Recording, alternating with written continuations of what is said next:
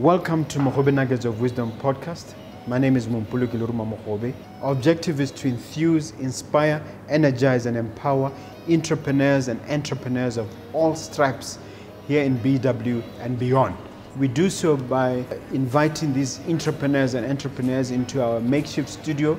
Sometimes we call them to the restaurant, sometimes we go to our studio, and we ask them to share their experiential knowledge, their experiences and their expertise. And we ask them as many questions as we can, aimed at empowering you also as a viewer.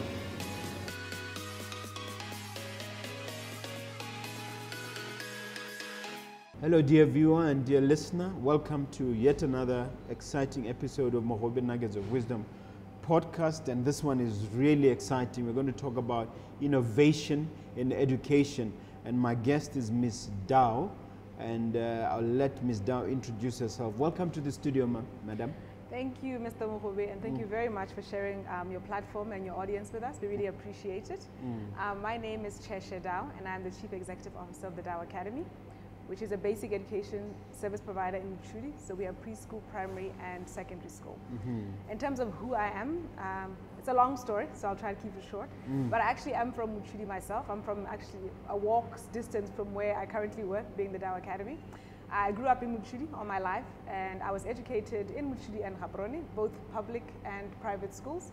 So I went to Lahaya Primary, but I also went to Simoem Primary, and I went to Westwood towards the end.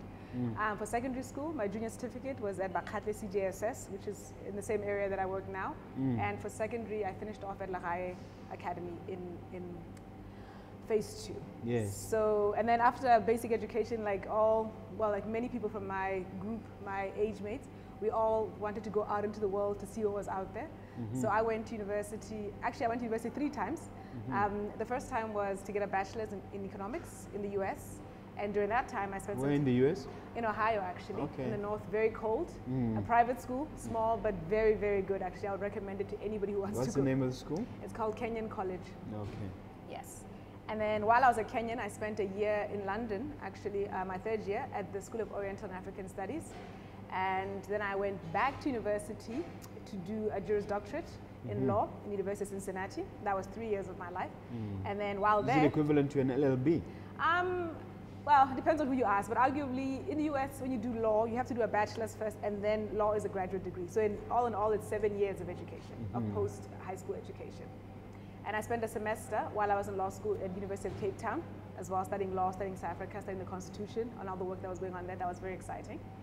And then ultimately, 5 or 6 years ago, I went back one last time to get a master's in finance and law.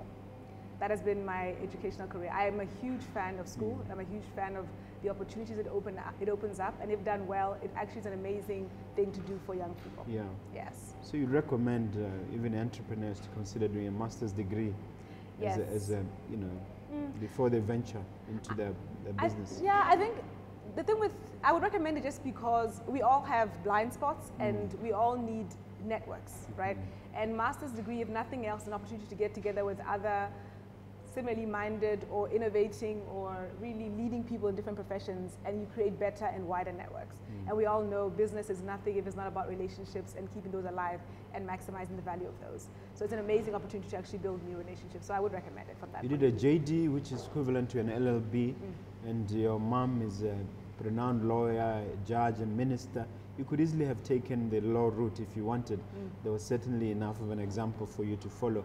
Why did you pivot away from the legal profession? To be honest, like you say, my mother is a lawyer and all these amazing things, but my father was a teacher. My mother also founded a school. My mother was a minister of basic education at some point. So while the law profession may be what people see a lot, she's many things. And I grew up in a household where really diversity of thought, experience, and curiosity was very much encouraged. So for me, even if I studied law, I didn't see it as meaning I have to be a lawyer. I saw it as an opportunity to get incredible writing, reading, and analytical skills that could be used in any profession. Okay. And that's how I approached it, All right. And the Dow Academy, let's talk about that. That is the current vehicle you are using, or that's a vehicle that you're devoting your life to. Why did you set it up, and what was the inspiration behind it? There's many reasons why I went to Dow Academy. Honestly, I've always loved education. I really have. And I always tell my father, because he was a teacher growing up, I always said, you know, if teachers were paid more back then, I would have been a teacher, an early childhood teacher, because I really think it's one of those things that Botswana did well for a long time. And it's one of the things that really allowed us to build the country that we have now. And I think it's a promise that needs to be renewed and re-looked at often, because as we all know, currently education is not quite meeting the mark in terms of what employers and the world currently needs. So for me, even though it took me a long time to get into education, I'm getting into it in my 40s, I think the journey was important because I did have to go inside corporates to understand what corporate wants, what industry wants, and then say on the beginning end, when we're preparing children, are we preparing them to actually do what is right in the business world? So that's why I'm actually in education. And I really think if we're going to make this country better, it's going to be with the kids, the people who are coming up. And while we cannot control what people do as adults, we can show them the options that are available and inform them to make better choices. And that's just the work that we're doing at the Dow Academy. Are you approaching it as a business, or is it just a passion, something to fill the time? Or do you look at it as an entrepreneurial venture? I do actually look at it as an entrepreneurial venture because ultimately we have the most amazing products, right? We have children. We have 4-year-olds that are with us for 13 years. Now that is an opportunity to create a fantastic product. I don't know what is. And the reality is education, like food, like shelter, these are basic things that the world will always need. So as a good, it's a kind of good that is not substitutable. Children need to learn. Doesn't matter what the state of the economy is, children will always need to learn. So for me, as a value proposition, it's actually very, very compelling. And more importantly, the work needs to be, there needs to be innovation, there needs to be resources put into it. But people aren't going to innovate and put resources if they see value. And the reality is that there is incredible value to be gotten from education institutions. I mean, the big schools that people talk about, Harvard, Yale, those are schools that make a small fortune. I mean, they produce quality graduates, but the reality is, as a business proposition, anybody would be willing to invest in those institutions. Make money, yes. They do. And tell us about the school itself. It's divided into different levels, preschool. Tell us the dynamics, what's actually happening on the ground. Okay, so we, like I said, we have preschool and it's campus on itself, then we have primary school, another campus. How many children in preschool? Our preschool holds 100, maximum capacity of 100, then our primary holds maximum 900, and then secondary we're up to 200. So that's the campus that we have running right now. And the proposition, even though they're on different campuses and they're on different ages, what we see is, we see the whole value chain as a continuum. So at age 4, they come into the system, but from age 4, we should be introducing them to computing, to writing, to creativity, to all the disciplines and the possible paths that they can take. As they get older, the complexity increases. But really, at the end, they should be able to look back and say, when I first came, I had no idea what a computer was, but I can now build a computer at age 10 or at age 15. And that's really what we're doing at the Dow Academy, because we really want to say, if children are going to give us 13 years of their lives, and parents are going to give us 13 years of school fees, then at the end, these children should be able to do something meaningful and contribute in the world, no matter what their next stage opportunity is. And that's a part that I want us to dig deeper in. What is the, I guess we'll deal with it in greater detail as we go along, but for now, is there a quick value proposition that you can say, look, this is a differentiator for Dow Academy from the other academies, from the other schools? Yes, there's a very, very compelling proposition to come to the Dow Academy, and that is really that we are reimagining education, and we are sincerely and genuinely innovating in the space of education. We are harnessing the skills, the talents, the abilities of people here and abroad to actually contribute to your child's education sitting in Mutridi, Botswana, and that is incredible. Our kids right now, as I speak, are getting a chance to rebuild desktops, rebuild labs, and I mean to take them apart, the whole thing, and put them back together. At what age? At age, last year was Standard 7, this year we also have Standard 7, and we have Form 2s and Form 3s actually rebuilding desktops, and that is incredible. I mean, like, can you imagine? Right now, your phone is a black box, your computer is a black box, but it doesn't have to be, and for so long as we treat them that way, kids will never think they can impact the world. So that's what our kids are doing right now. Our Standard 4 kids, that's age 9 and 10, they're learning how to code, write computer code, introductory coding. Really? Yes, really. And they're learning. Last year we started with a video conference professor sitting in the United States who dials in the afternoon and has a video conference with these kids to teach them how to code. And it's amazing what kids will actually pick up and lean into if you give them a chance. So that's why it's compelling. We're saying there are skills in the world that needs to be brought into basic education, and we are the school that makes that possible. Wow, that's great. And can you talk a little bit about the state of education in Botswana that maybe contributed for you to say, it's about time that I step to the plate and do something? I mean, like I said, I went to both government and public. So I went to Bakhatle, CJSS, and I look back on that time, and I realized when I went to university, even back then, that I felt like basic education could have done more to prepare me to be in the world, and that belief and conviction has only gotten stronger with time.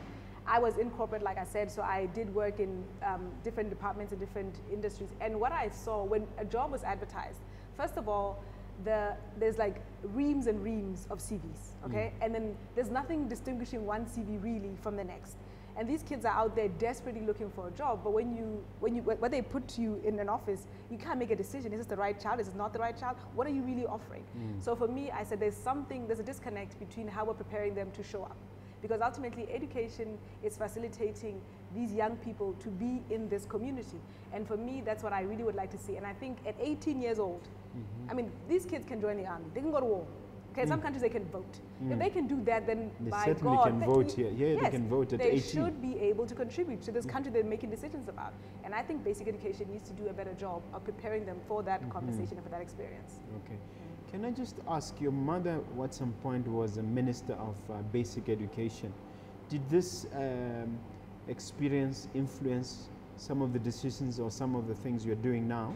It actually did. I was very excited. I really was when she became Minister of Basic Education. I saw all these possibilities of how it could all just become so amazing. But ultimately, I mean, government is a big organization, and therefore it's difficult to change things fast and to move fast. It's just the reality of big entities.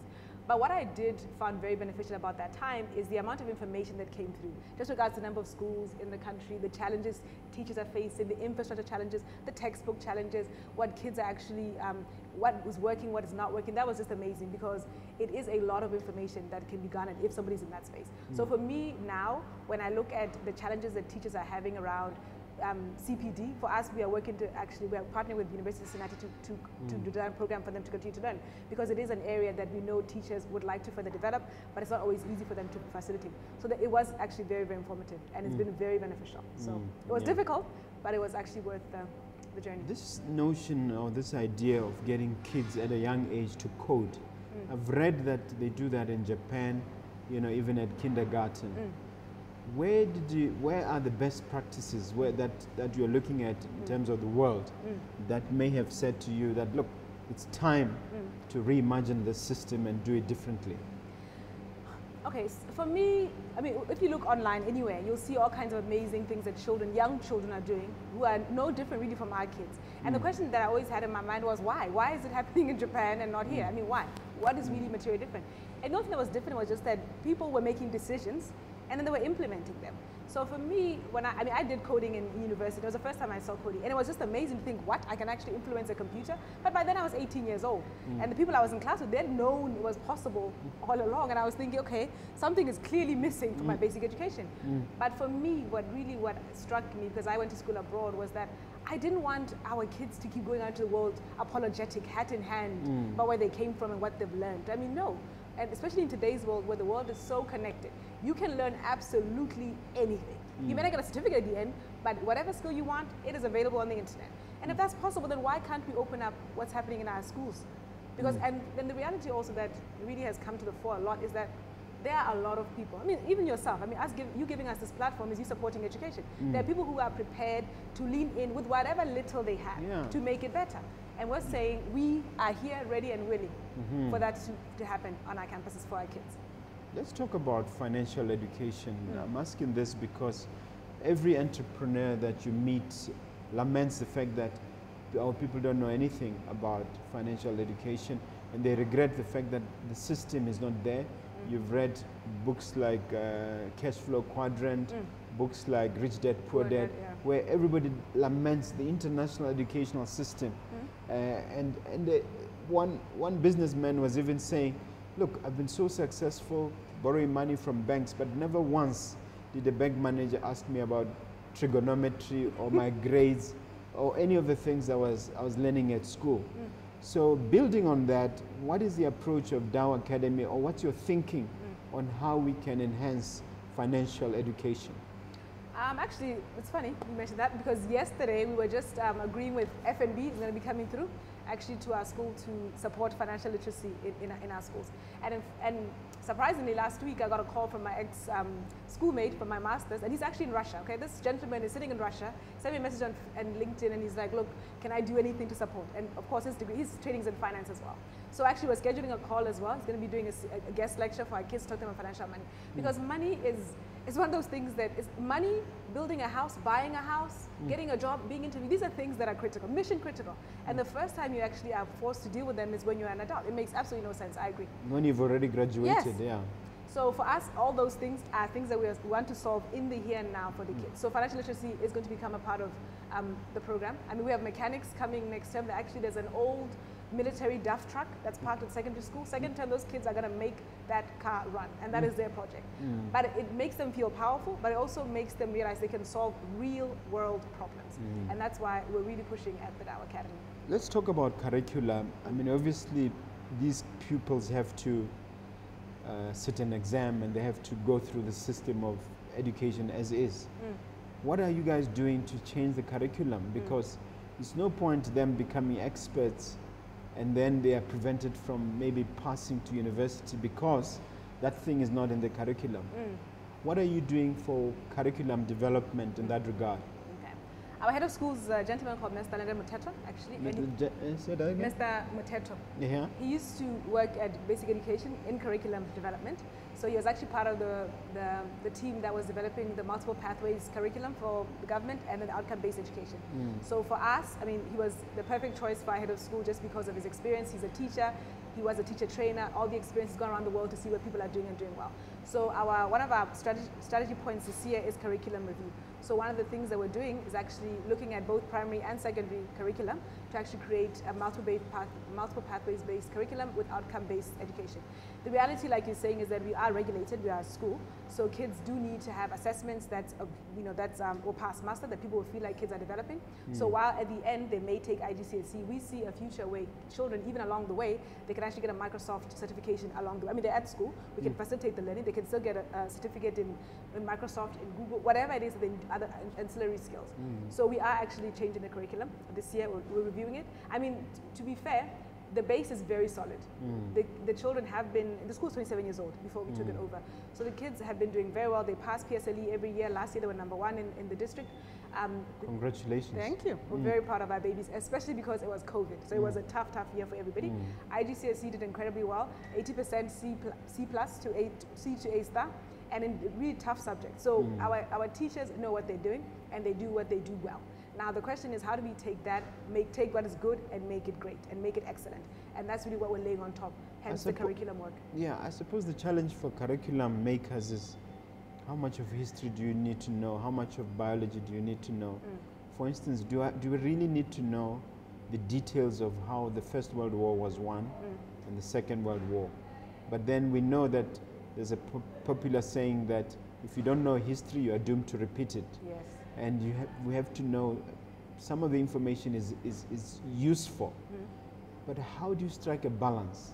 The right amount of history, the right amount of biology, the right amount of this, as well as enough education relating to the world, the things that you can use as in terms of the examples you gave. Striking that balance is the biggest challenge, isn't it? It is a huge challenge. But one of the things also, history, what people say about history, that what we learn about history is that we never learn from history. So while we may be told when World War I happened, what happened, who were the protagonists, what do we actually really learn given how it's presented, right? So for instance, last term we had a media club put together a short film, and the short film was inspired by the story of Matieng. I don't know if you know Matieng. Yes, I do. The footprints. Matieng is down in Muchudi there. Yes, and these kids, for the first time, listened with attention when somebody actually told them about Matieng and the story, because they were being given the opportunity to reimagine. So now we're in the future, Matieng has already come onto the planet, onto the earth, now what do we do? Those kids now, if you ask them about Matieng, they'll tell you the story of Matieng. But before this, when you just told them as something abstract and something they had to memorize, it had nothing to do with their life and what their interests were. So for us, I think the balance that we're seeking to create is to say trigonometry, quadratic equations may seem abstract and have no meaning. But if you take trigonometry or physics and say, okay, fine, here's a truck. given what you've learned in physics, how do you use what you've learned in physics to actually fix this car? Then it's different because the information matters. They need specific things that they can tie to an activity. And practice, as we all know, makes perfect, and it reinforces learning. And that's the balance we're seeking to create. Now, here's a chance to shamelessly plug your institution. What are your specific achievements so far? You've been in operation how long? The school is 27 years old, but as a Dow Academy, we're 15 months old. Yeah, in Yes. the 15 months, what significant achievements have you made? Oh, we've done an amazing amount, since I'm shamelessly plugging. But the truth is, the first thing is first. Last year was a COVID year, and I'm very proud of the kids, of the teachers, of the staff, and how well they kept the kids safe. I mean, we didn't have our first case really until October, and that's quite amazing given what was going on last year. So for that is a fantastic achievement. And even now when we have a case, it's isolated, we deal with it and we move on and we keep the kids going. And I said before, and even under those circumstances, our PSLE kids did amazing. Our IGCSE kids did fantastic. Our media club kids made a movie. Our standard 7 kids rebuilt laptops, set them back, they're working, they're at home with their machines, so they can tell you every single thing that's inside that machine. That is incredible for me. We launched what we call the tech series, and the tech series is the umbrella where we do all these things. Series? Tech, as in technology and technological. Yeah. So under this program is where we do our coding, our newspaper and journalism, our leadership skills, all these amazing programs that we do. And what is incredible about the tech series is that we have more than 20 people right now who are not teachers, but who are experts and professionals in their own right. And these people, even though they have their normal lives, doing their normal businesses, whatever, they are giving of their time. Sometimes, some of them 2 hours, sometimes 3 hours, some of them for the whole year, they're committed to come every afternoon to come and teach kids about leadership, about newspaper and journalism. People who are amazing, like BBC reporters, Botswana, no less, who have normal lives, but will still come to Busiji. You know, Busiji is if you're in Gaborone, it's a long drive. And this lady comes to school twice a week to come and they're putting out their first newspaper end of this month. And that is incredible. Like those relationships, we did not know almost any of these people. This time last year, we didn't know them. But COVID created an opportunity for us to think differently about how can we work together, where the opportunities. Since we have some time, okay, we are sad that our businesses maybe are struggling, maybe are this, but it means I have time to do other things. So I think that has been incredibly amazing. Wow. Still on the COVID dividend, your online teaching methodology, what is your approach and how have you transitioned to handle that to the point where you're now even excited about COVID? To be honest, online learning is, it's great if it can happen. But the reality is kids need gadgets. They need machines, they need some sort of interface tool, and they need internet connectivity. And we're in Muchud. The bulk of our kids do not have gadgets and they do not have necessarily access to internet. And during that first lockdown, when that 2 months one in March, the big one, we were sitting there thinking, what are we going to do? Because we threw around all kinds of ideas. Do we get buses and get internet and park them in central locations so kids can plug in? Like, how do we solve this problem? And that's where we came up with the idea, well, you know what, okay, fine. For this round, we can't solve it, but for the future, we can. And that's what we decided, you know what, we're actually going to get kids to rebuild machines and to keep them. Because the reality is, everybody was lamenting the lack of laptops in kids' hands. But I'm like, across Gaborone, there are storerooms full of decommissioned laptops that are 3 years old. There's nothing wrong with them, right? And the question is, how do we get those machines into the hands of children? Maybe they need to be fixed, that's fine, but we can facilitate that. But how do we get those machines in the hands of kids? And that's how we came up with the idea to do the rebuild a laptop.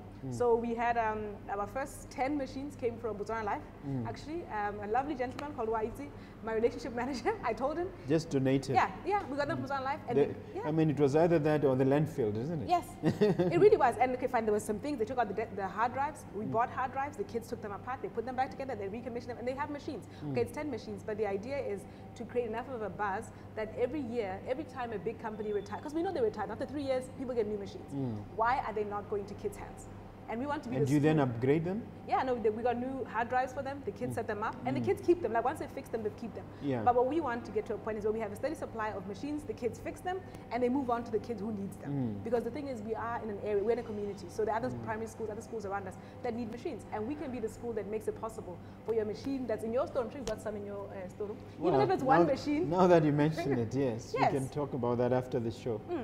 Tell me, you still have the issue of internet connectivity. How do you solve it when somebody is in maybe Matuburikwane or What are the other surrounding villages there? Yeah, I mean, right now for us, we spent a small fortune connecting all 3 campuses. So we got a dedicated line from Bofinet. And the 3 campuses are? The reception campus in primary and then secondary. And where are they located? So the preschool and primary are near Katleng Landboard, you know that area, B6, yes, Rasugurap, yes. yep. And then the secondary is all the way past Mulifi, about 1.5 kilometers on the right. On Yes, the I know those areas. So those are 3 where the schools are. And so we got... And the third, you said? No, the preschool and the primary are together. They're across the road from each other. No problem. Yes. Yeah. So we spent a lot of money to connect from Bofinet, and we're very grateful, and we have a great service, and so the kids can actually... So the internet all over our campuses. And we really, during that first lockdown, we really thought, okay, if we can solve the machine issue... So they're not really studying from home? No, they're not studying from home. I mean, they have the normal homework, but right now we don't do online. I mean, they come to school every day because for us, we're managing to keep the campuses safe. But we had 2 problems to solve. One was the technology problem. The other was connectivity. Technology, if we can get more machines from people such as yourself, then we can slowly solve the technology problem. Yeah. The internet, we have internet. And just like you would actually go to a drive-in movie, there's no reason why you can't drive into our campus effectively if you're a student and sit there and do your work, if we need to get to that point. But for now, without connectivity, like pervasive connectivity, it makes it very difficult for kids to learn online. What are you working on and your future plans in terms of taking this further? I know that 15 months is a bit short, but I'm sure you do have some kind of crystal ball that tells you what the future holds. Yes, I do. And the ball is very, very clear. It's showing me an international boarding school, world-class boarding school in Busija. That's what my crystal ball is showing. So right now we are working very hard to raise the money. We've got the plans, we've got the drawings, we have all kinds of balls in the air, but our plan is to have children in a world-class boarding facility in Mutrit beginning 2022. Okay. Yes, because our view is that quality education, international, world-class, excellent education is not about geography. It's about the people who make the dream work. And our team, I mean, both the people we found at the school we got there and the new ones, they're really working together to drive the values and to deliver a quality product. How do you handle the challenges around physical infrastructure, the costs involved in expanding and building physical buildings? Actually, to be honest, it's actually a lot more challenging than I thought. I mean, people who are in business, they know, I mean, they've seen the balance sheet. You just do basic calculations. How many kids are here? How much is the tuition? How much of expenses cost? It makes sense financially, right? But one of the things that I'm finding I'm having to overcome in many conversations is the appreciating that the infrastructure must be built. I mean, it does need to be built because a school... Physically, yes. Physically. A school is children, it's teachers, but it's also the infrastructure. And right now, that's the plug that I'm making to the banks and the financiers to say, invest in the infrastructure. It's fairly a once-off investment, but after that, the dividends are very, very clear.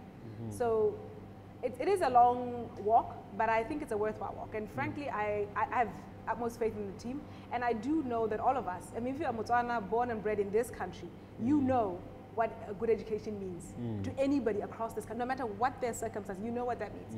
And if I can just get people to remember what the amount of value that education unlocked for them, then we are more than halfway there. So is it basically an English medium school? Yes, it is an English medium school. Okay. And yeah, it is. And what are the challenges associated with people now forgetting their home language and losing the touch, the Setswana touch? Isn't that the cry that this generation is, the millennials, they can't even speak Setswana? Yes, no, it is a real challenge, and it's something that I take very, very seriously. I mean, at the Dow Academy, Setswana starts from standard 1. So, and it's not optional, you take Setswana. And we've got, for primary, we've got 7 Setswana teachers.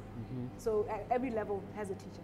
And it's something that we are very, very committed to. I have a 2-year-old child, and make no mistake, my child will speak Setswana as a first language, and I remind them every day that my child is coming here in 2 years, so you need to be delivering a quality product. So I went to school abroad, like I said, and I know the identity is a very, very important thing. It's a very grounding thing, and to be at sea in that way is something that it's very damaging for a long time. So, and I do think it is, even if it wasn't Setswana, even if it was Japanese or Chinese, whatever language, it is important to experience the world through more than just one lens. And Setswana is one of those languages that is incredible in many, many ways, if you actually think about it quite critically and try to compare with other languages.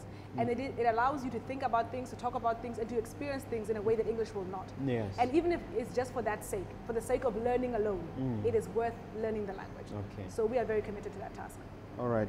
We're talking about innovation here, and you have partners in who you work with. Who are your partners, and how are they fulfilling your mission of innovation? Okay. So I've already mentioned the University of Cincinnati. So like I said, they are supporting coding for our standard 4 kids. How so? We have a gentleman called Mohammed El Wakil. He's actually Egyptian by origin, but he's a PhD professor in the University of Cincinnati, teaches computer science, and he's the one who teaches our standard 4 kids. In Ohio. Ohio, yes, of course, yeah. So he does that, and he's doing it for the second time again this term. We have, like I said, we have more than. And he's in Ohio as you speak. Yeah, he's in Ohio. So it's strictly online. It's strictly online, yes. Okay. So we have high-speed internet. We've got a lovely projector, lovely camera, video conference. He sees all the kids. The kids ask questions. So almost as if he's here. Yes, it is. It's live. It's live. For him, it's late because for us it's 3 o'clock. But there, for him it's very, very early because we do it at 3 o'clock. So yes, we are very early on his end to actually teach the class and the kids here. But he loves it, and he's doing it for the second time around. And he's now. We want it to be something that's offered every term. So that's University of Cincinnati. They also, this coming term, we're working together to put together a continuing professional development program for our teachers because teaching on the job is very important, and they have a school of education in the US.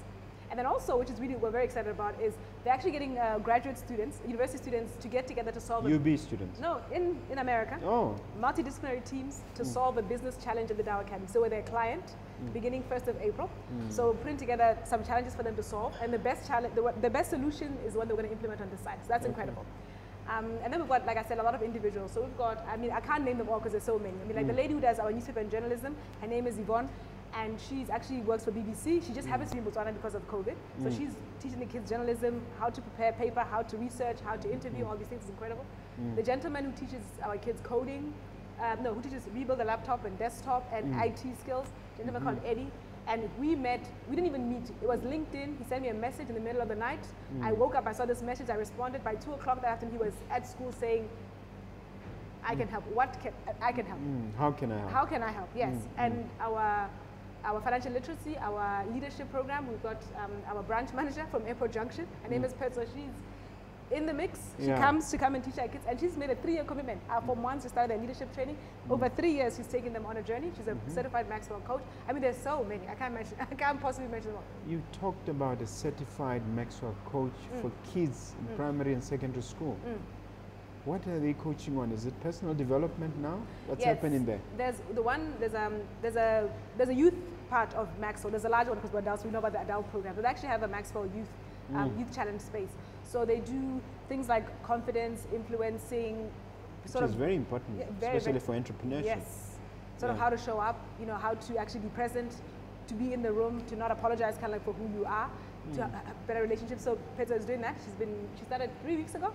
With our So you're actually in partnership with my hero, John Maxwell. Yes, well, indirectly, but yes.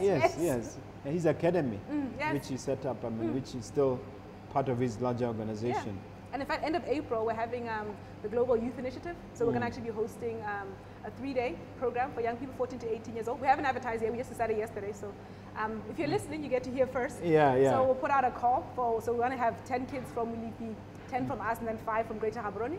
So it'll be free of charge. The kids come and they spend 2.5 days in a Maxwell program. So what you're telling me at Dow Academy, you are making a deliberate effort to promote personal development, issues of confidence, issues of self-esteem.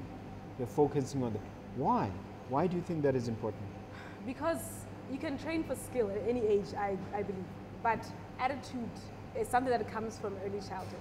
And it must be influenced and it must be nurtured from very early on. Kids whose confidence is broken or who are really hurt in some bad way when they're kids, it takes them many, many years to repair that damage.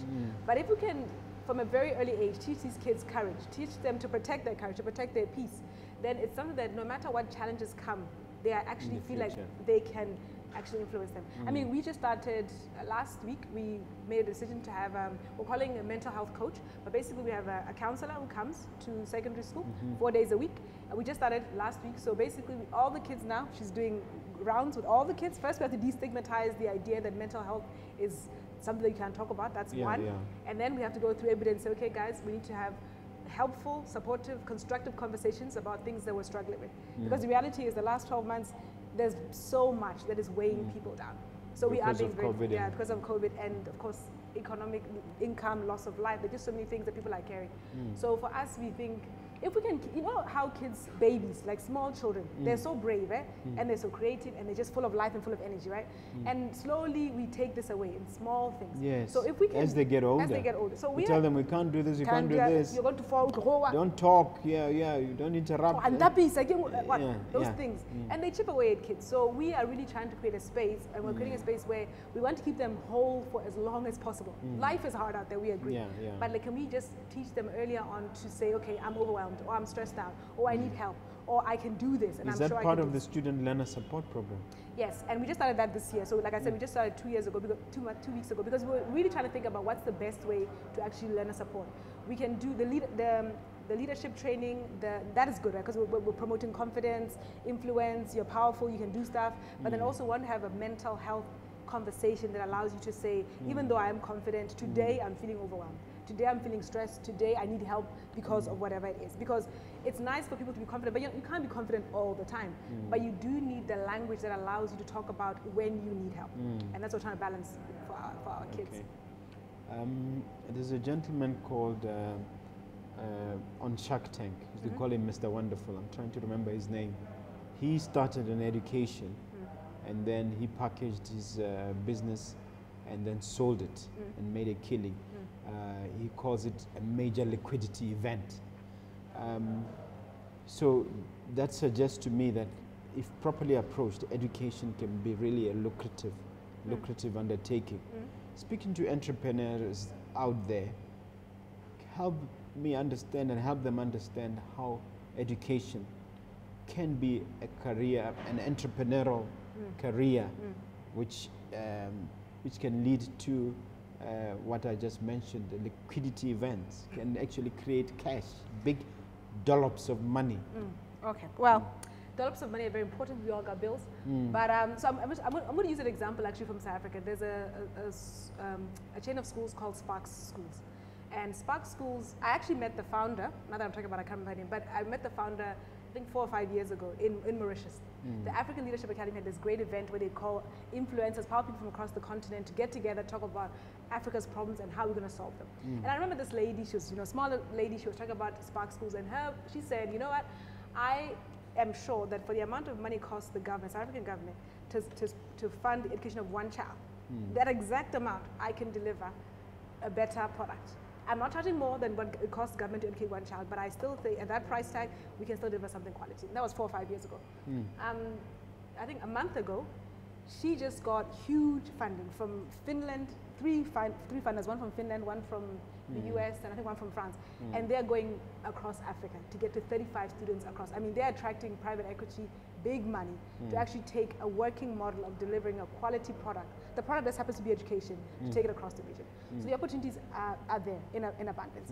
And ultimately, when you think about a school, I mean, a school is everything. I mean, it's people, it's kids, it's infrastructure, and physical and technological. It's a school, and therefore, because it's a primary school, think of kids only. But it's infrastructure that allows you, that infrastructure by itself sits idle for, every year it sits idle for more than 90 days.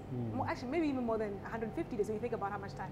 That asset, because generally schools tend to be government assets. Why does it idle for that long? Because during April, schools are closed. Yes. We lock the doors and go home. But I mean, that could be, we could actually run parallel schools. You could have schools that run August, April, and December because the kids aren't there. You could have schools that run in the evening because the kids aren't there. You can have, I mean, the halls, it's still a property portfolio, even though it is a school. So the opportunities are just really endless. And even the resources, I mean, the books, the copiers, the papers, I mean, we consume so much. Security, like our security bill is, okay, I want to talk about security, but I'm just saying that as a school, people may just think we educate small kids, but the amount of money that school puts back into the economy in terms of supporting other businesses and the amount of value that sits there that is not tapped is incredible. I think we just need to let go of, shake this thing loose, what a school calls a desk, a child, and a teacher looking forward. I assume it's different with Dow Academy. Yes. Yes, it's different. We won't go into the numbers, but it's different. The approach is totally different in the sense that you are, it's profit making. You are taking advantage of all these other, possibilities of.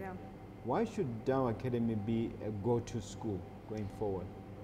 It should be a go-to school because we are, our mission and our vision is very, very clear. So we are growing problem solvers and we are reimagining education. And that means every day all 92 of us, and that's how many of us there are working at the Dow Academy.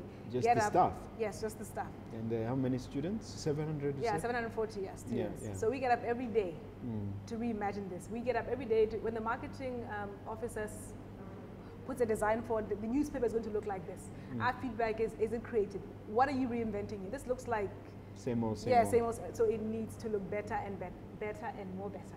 And we are a place where if you are a professional, a quality professional, and you are interested in giving of your time, of your energy, then we are going to facilitate that learning. Because ultimately, we are preparing these children to work for you, Mr. Mo. And if you don't tell us what you need, they want to give you square holes for round pegs. Yeah. So that's the kind of space that and dialogue that we're in.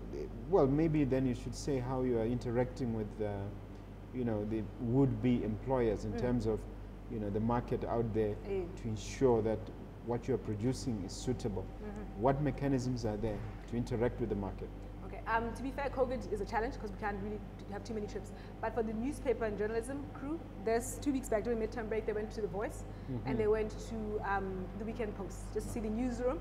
And we're setting up a tele-radio station at the primary school, so we're very excited. And as it turns out, one of the newspapers is doing the same thing. So we're going to be sharing experience with regards to what works and what does not work. So that's incredible. The kids get to learn about that.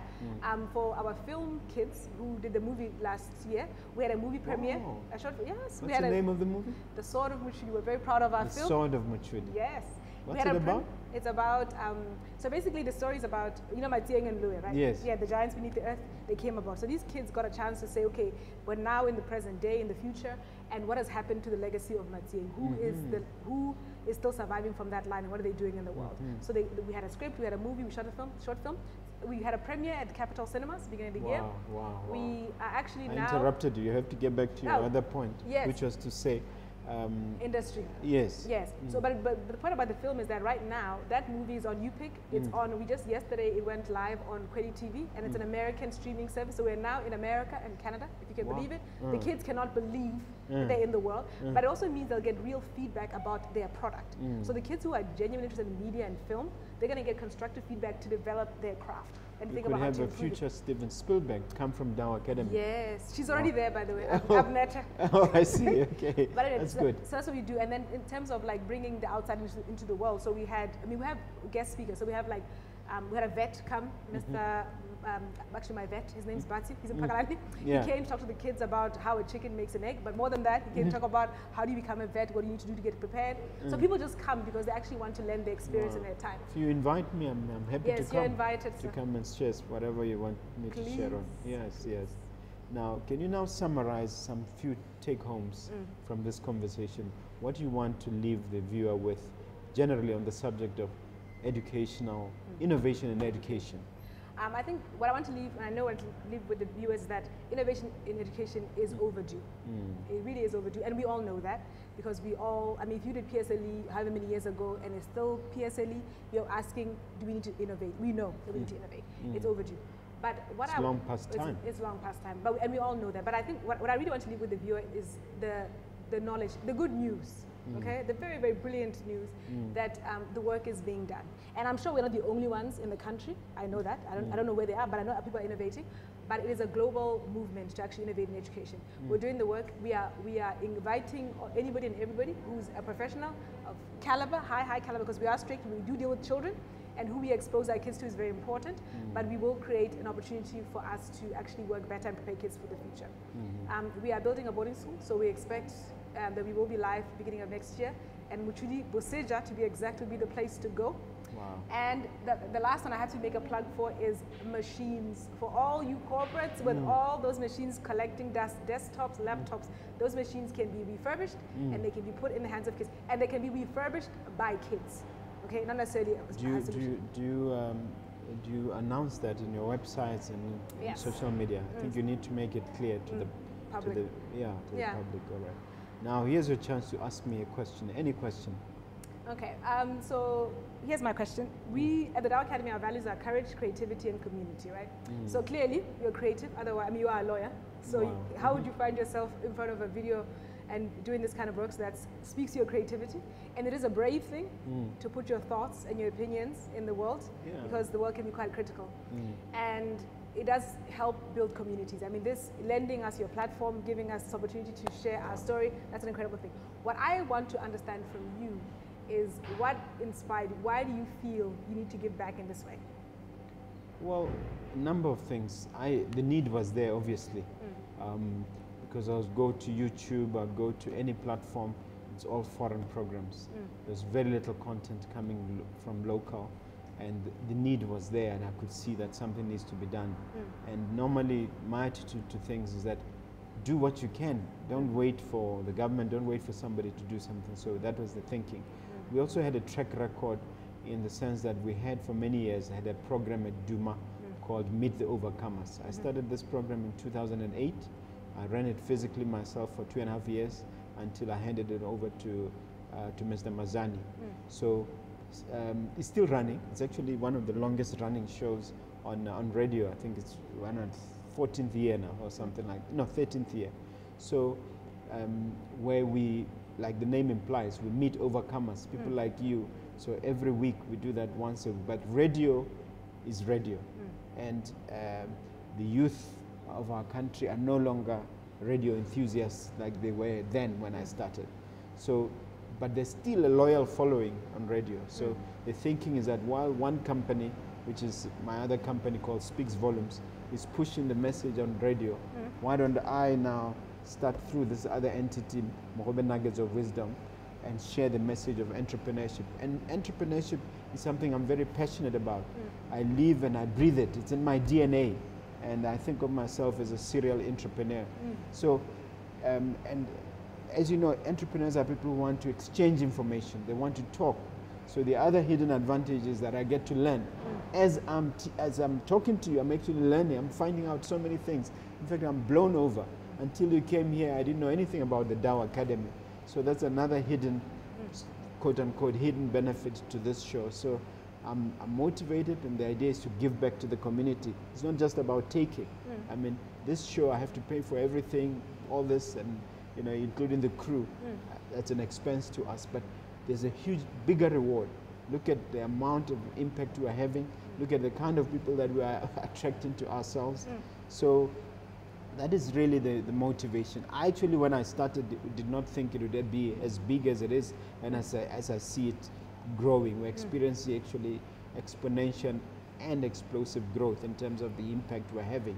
I mean, I have people from Kazakhstan commenting on YouTube, people from Russia, and it's reaching out to the US and everywhere. So I'm surprised myself as to how much it has grown. But I think I've answered your question insofar as what the initial motivation was, to give back and to expose our overcomers, as I'm doing today. Okay, no, I really do want to thank you, because it's really a value that we want, that we are really driving with our kids, because I think we become there's a lot of noise about being individual and the I. But the reality is that nothing is built by one person. You can't do nothing without a team. You can never. There's no such thing as a self-made man or woman. No. So all right. Really, thank you. I'm going to switch and ask you to look at that camera. Okay. There's a young entrepreneur out there. There's a business person. There's someone in a desperate circumstance. There's someone who doesn't understand what we're talking about, who you may want to leave with an inspirational message, something uplifting, and some hope. Okay. So here's a chance to speak to the viewer directly. Okay. Okay. I'm going to, I think, maybe talk to the person who's desperate and feeling like they barely have one more breath left in them. And it's because we took over the school 1 January last year. So, and then COVID hit, right? So we had all these beautiful plans, these different beautiful projections about how our year was going to be. And then COVID shut us down end of March. And when we closed at the end of March, we did not know two very important things: when we would reopen, if we would be able to reopen, and just how bad the situation was going to get. And I talk about this because I work with my sister and I work with my brother-in-law. So which means in other families, if it was just me, if I got broke, then maybe I could call my sister for some money. But if this thing went sideways, we were all broke, which means we're going to have some serious, serious problems. And when we shut down in March, we really were very, very scared around what the future held. And we were home for 2 months. We continued to think, okay, the landscape has shifted significantly. but how do we still stay in the game? And I like to quote this thing that I read right before lockdown, which somebody wrote that we must be committed to the vision and not the model. And while... Say that again. We must be committed to the vision and not the model. And our vision was always very, very clear. We wanted to reimagine education, we wanted to grow problem solvers. Now, the how potentially was about to change significantly. And don't forget that this is off of the back of very serious loans to buy this school. So we were about to be in some serious problems, okay? But I think what got us through every day, and we did get up every day and sat in the yard like everybody else across the country, but we kept thinking, okay, fine, if this happens, what are we going to do? If this happens, what are we going to do? And okay, fine, there's these problems, but if we get back into the classroom, back to the kids, how are we going to solve this problem? And I think really coming out of that, what became very, very clear is the importance of teams and the resilience of people. And at the beginning, when we shut down for the first time, I sent a message to all the staff just saying, look, and I sent a video message because I was home, they were home, we couldn't even meet anyone. And I said, look, we don't know how this is going to end. We don't know how this is going to end. But our job, what we have committed to do is to educate children. For now, that may mean over phone, it may mean over online, whatever that means, we are going to keep doing it because that is a promise we have made to these kids. Now, whether we'll have money in 3 months, 6 months, we don't know, but the vision is still very, very clear. Let's stay on message.